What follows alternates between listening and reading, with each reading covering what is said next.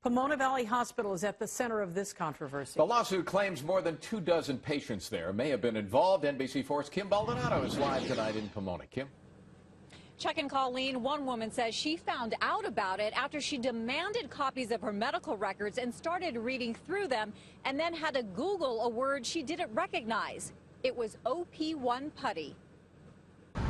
A lawsuit filed against Pomona Valley Hospital Medical Center claims it allowed surgeons to conduct a secret research project in which patients were unknowingly implanted with a medical device that is not approved by the FDA for widespread use. No ordinary person is going to consent to that.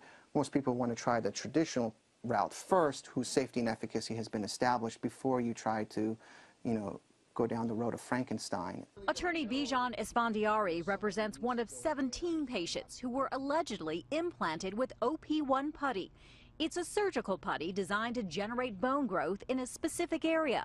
But the lawsuit claims it migrated into other areas of the patient's body, causing excess bone growth, which pinched against nerve centers, causing debilitating pain. It is true that, if you do some experimentation, other people may benefit, but you still have to get the consent of the person. You don't want to turn them into a guinea pig. He says he was shocked when he read this hospital document, marked highly confidential, which reveals his client was not the only one entered into the research project. Pomona Valley Hospital told NBC4 it could not comment on pending litigation. Now, the attorney says the other patients probably don't know they were involved because their names have not yet been released. A trial date has been set for next May. Reporting live from Pomona, Kim Baldonado, NBC4 News.